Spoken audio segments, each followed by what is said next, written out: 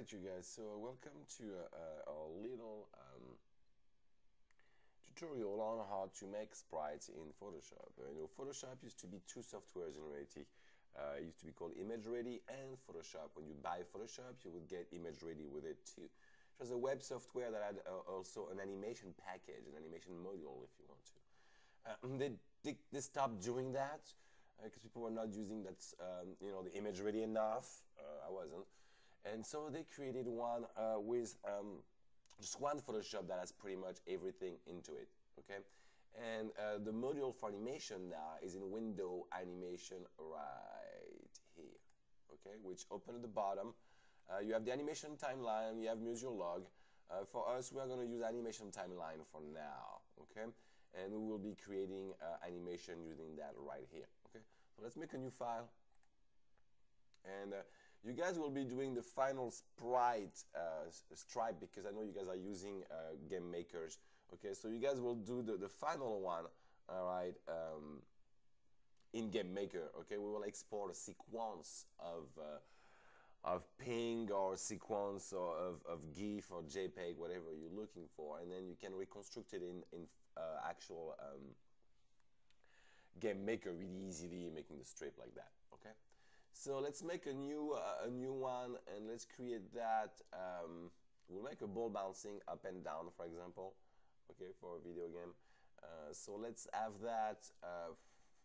The width not so big, but not too small, so you guys can see it. Okay, so 256 and the height 1024. That should be way enough.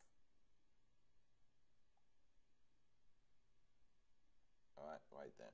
So we have a background. I like to have transparency.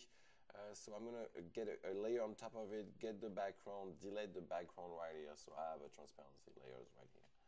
Okay. What I'm going to do, I'm going to just make a ball that go up and down. Okay. So you understand the principle. So you create your object, you have your object created. Sorry, let me move it. Try to put it in the middle as much as possible. You'll tie it up after, okay? And I'm going to fill it up with red in that layer right here.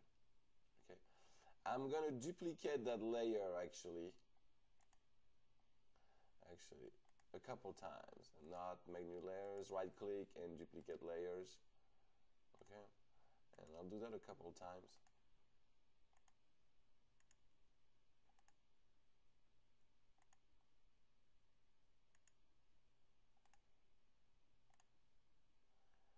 And that should be good enough for now. Okay, so we'll call it 1, we'll call it 2 by double clicking, call it 3, call it 4, call it 5, oops, sorry, call it 5, right here. Okay, we want to be, you guys, in the other view of this. So let me make that a little smaller so we can see our timeline a bit bigger. And that's the full timeline for everything right now. All right. Now we want to be in that right here in frames, okay? Because we're going to move it basically from thing to thing. So right here at the bottom, this is the first frame. It lasts 10 seconds, which is quite a bit. We'll change that for a small delay of 0.2, all right, for example. And we are, let me move Photoshop a little bit. Hold on a second. So it doesn't bother anymore. Where's the bar? Right here. Okay. So right here we have one layer, okay, and we're going to create more layers basically. Let's create 5 layers for now, okay? Because we changed the time of the first one, everything is going to change the same way, which is pretty useful. You don't have to do it multiple times, okay? Now what we're going to do is that we are going to ensure that only one is selected, the first one in the first frame. We're going to go to the second frame and make sure 2 is selected and not 1. And we got to move 2 down. You got to be on that layer. You got to move down 2. Actually, you want to click on Shift in that situation so it stays in the same axis. So we'll start slow. Right, yeah, that's 2. We'll go to 3. And at 3, we want 3 only to be selected. So here 3 and we don't need to have selected that. And we'll do the same thing, we're going to get it down more. say right here. Pick up speed a little bit. All right. Now you're gonna go to 4, and on 4, only 4 will be selected. All right, and right here, and you are gonna move 4 down. It's almost touching. Actually, we'll make it to touch and squash actually later on. Okay. Actually, right here for now. Coming in. All right, and on 5, we'll make just 5 appear. Right here.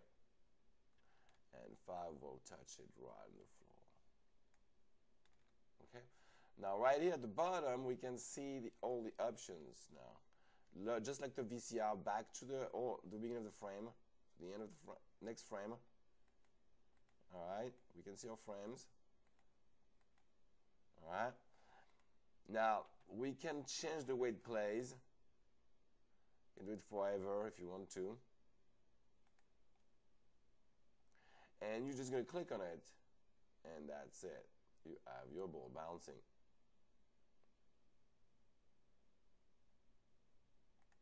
Okay.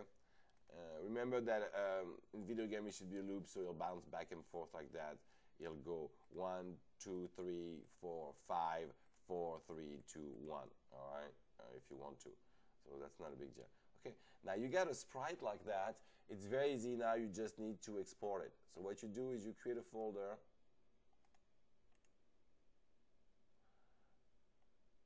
Ball bouncing.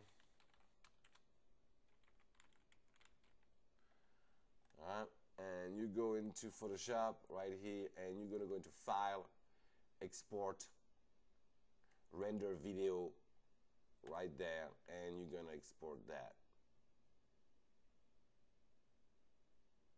It'll come. So you put ball bouncing, the name on the top. You make sure it's in the proper folder. So on my desktop. Bouncing right here. And we make sure we want an image sequence, not a QuickTime video. It'll probably by default be on that. So you want to go to image sequence right here. Okay, I like pink because they have transparency.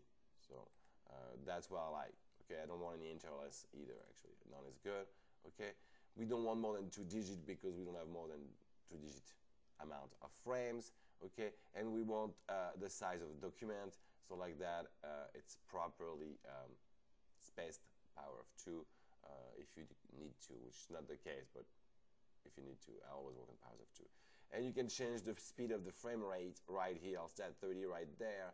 Okay, you guys, and make sure that you have the alpha channel set up to straight on made it for now. Okay, and then you just click render, and it's gonna render those 5 frames. That's it, that's done. And if we look at it right here, we have 30 frames that represent those 5 frames.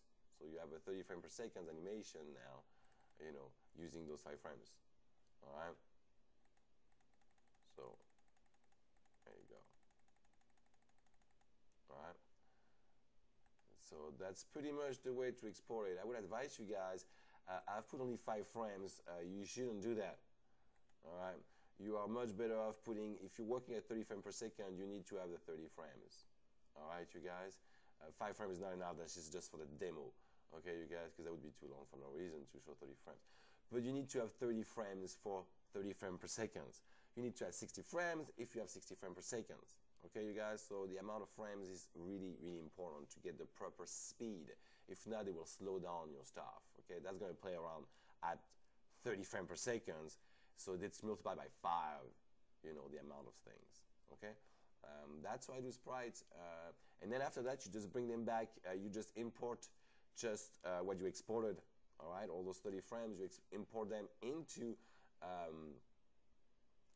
Game Maker, and Game Maker will make a sprite for you, and it will make, if I remember, Game Makers makes like film size type of things, okay? I'll see you guys for the other one, for the really soon for the actual